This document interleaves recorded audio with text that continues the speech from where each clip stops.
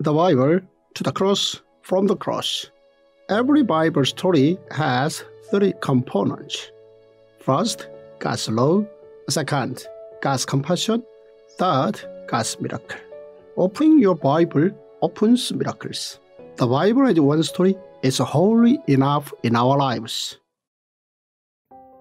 Day 251, Ezekiel 25-28. The fall of Tyre.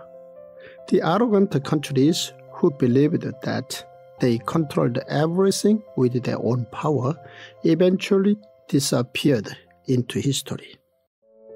First point, God, who declared that the whole world was His, now proclaimed punishment on South Judah's surrounding countries, Ammon, Moab, Edom, and Philistine. God explained to Ezekiel that Ammon would be judged for their sins.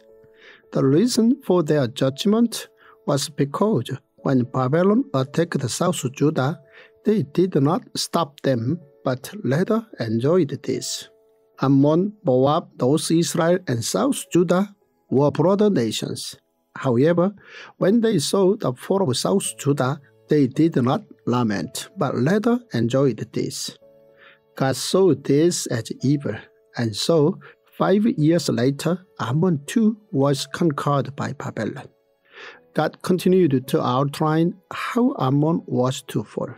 God was not pleased to see Ammon treat the people of South Judah, who were appointed as holy citizens in a kingdom of priests, like any other foreign nation. God then continued to declare judgment on Edom. The reason for Edom's punishment was when Ammon and Moab enjoyed the fact that South Judah had fallen, Edom went further and helped Babylon to attack them. God therefore judged them for this. God declared that He would look upon Edom as enemies and punish them. God next proclaimed judgment on Philistine. The reason for Philistine's judgment was because from the early days, they had despised and attacked South Judah. Therefore, God called Edom and Philistine His enemies and announced that they would also fall. Second point, Tyre rejoiced when their trade rival South Judah fell in the hands of Babylon, but what they did not know was that they too were to fall in the hands of the Hellenistic Empire. Regarding Tyre's fall, God outlined what was to happen to Ezekiel. The reason for their fall was because they were glad that Jerusalem's prophets would come to them.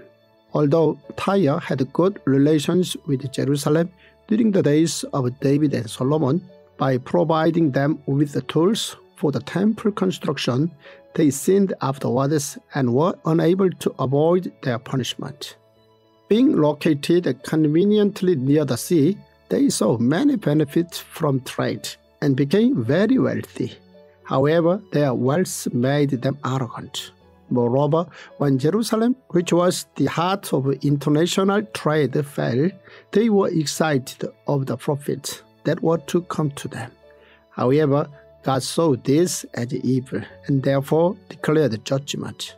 What Tyre failed to see was the growing power of Babylon.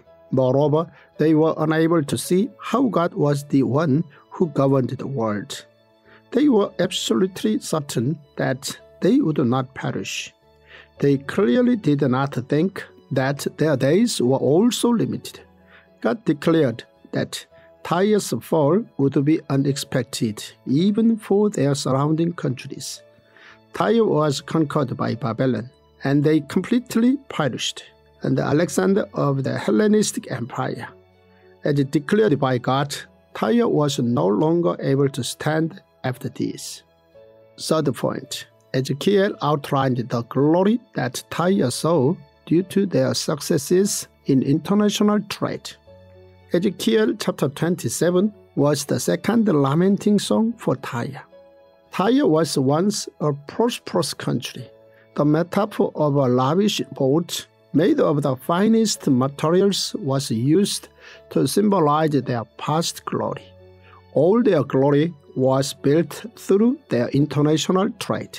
Countless countries traded with Tyre and also wished to be associated with them. Many countries brought their finest materials to trade with Tyre. This was because Tyre had a lot of excellent materials at hand. But God declared to Tyre that they would no longer be able to stand. Tyre had become arrogant and thought that all things belonged to them. They had forgotten that all things belonged to God. Fourth point, God declared that Tyre's sudden fall would surprise many countries that traded with them. God told Ezekiel that Tyre would perish. Tyre's surrounding countries would lament over their fall. Unlike other countries, God pointed out that Tyre would completely perish. Tyre's abundance and prosperity was unquestionable. They had gathered their fortune through their abilities in trade, but their wealth was not to withstand forever. God declared their destruction and told Ezekiel to sing a lamenting song for them. This was a warning to them that they would not be able to hold the fortune that God had permitted them forever. Fifth point, God declared that the reason for Tyre's fall was due to the king of Tyre's arrogance. God told Ezekiel of his judgment against the king of Tyre.